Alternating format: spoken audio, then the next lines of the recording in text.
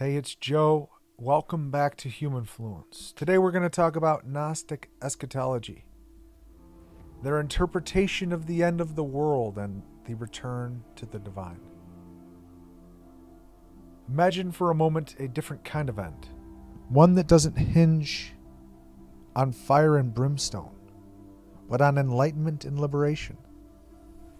This is the essence of Gnostic Eschatology, a vision of the end times that departs radically from the familiar narratives of destruction and divine judgment. In Gnostic Eschatology, the end of the world isn't about the physical realm's demise. It's about the soul's ultimate release from the chains of the material world and its return to the divine source from which it came. To fully grasp this concept, we first need to understand the Gnostic view of the cosmos. Picture the world we live in, not as a creation of a benevolent God, but as a flawed construct, a prison of sorts. This material world, according to Gnostic belief, was brought into existence by the Demiurge, a lesser, ignorant god who, in his arrogance, mistakenly believes himself to be the supreme creator. The Demiurge, often identified as Yaldabaoth, is not a being of light but of darkness and deception. And the world he fashioned reflects his ignorance.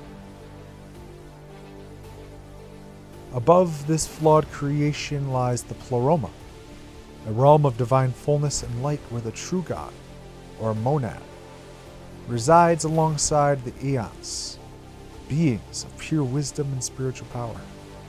The material world, in contrast, is a realm of shadows, where souls are trapped, blinded to their true nature by the illusions and manipulations of the Demiurge and his Archons. Now let's delve into the role of the Archons. They're not just passive rulers, they actively work to keep humanity ignorant of its divine origins. These malevolent entities, led by Yaldabaoth, weave a web of distractions, suffering, and fear to prevent souls from realizing their true purpose, to escape this material prison and return to the Pleroma. The Archons maintain the illusion that the world is all there is, that the physical realm is the ultimate reality. But the Gnostic texts tell a different story, a story where this illusion is temporary, destined to fade away as souls awaken to the truth. So what does the end of the world look like in Gnostic terms? It's not an apocalyptic cataclysm, but a profound liberation.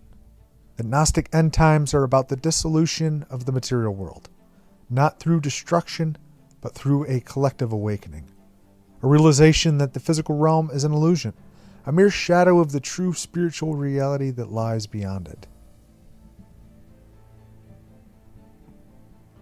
In this vision, the world doesn't end in a fiery apocalypse, but simply loses its hold over us. As souls gain gnosis, a deep experiential knowledge of the divine, the power of the Demiurge and his Archons diminishes. The material world, once perceived as solid and real, begins to dissolve as more and more souls transcend its deceptions and return to the Pleroma. The end, then, is a return, a reawakening to the light and fullness of the divine source.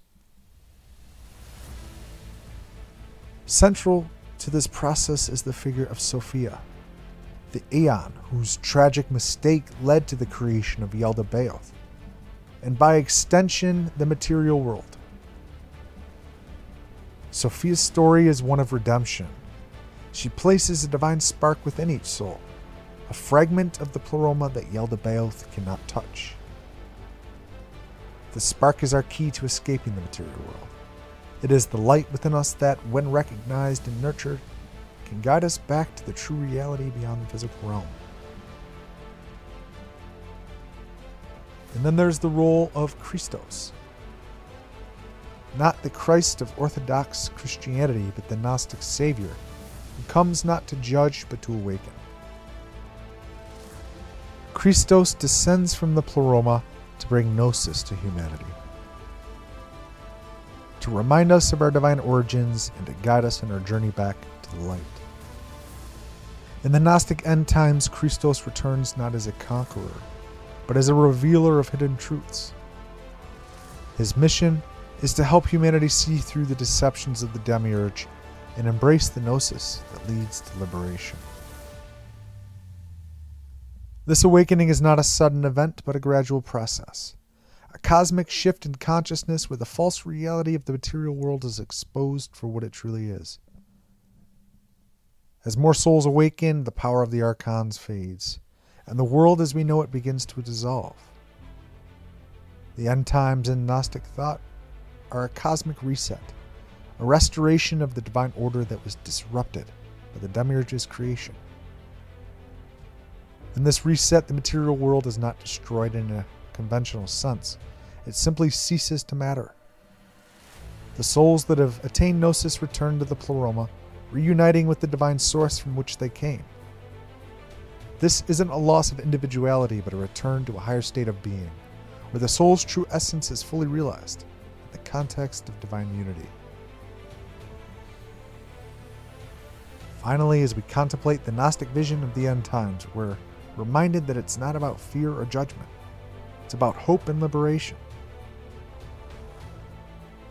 In the end, the Gnostic view of the world's end is not an end at all, but a beginning. A return to the light where all souls, having awakened from the dream of the material world, find their way back to the fullness of the divine. It's a powerful reminder that our true home is not in this world of shadows and illusions, but in the light and unity of the Pleroma, where we can finally find peace and liberation. Humanfluence out.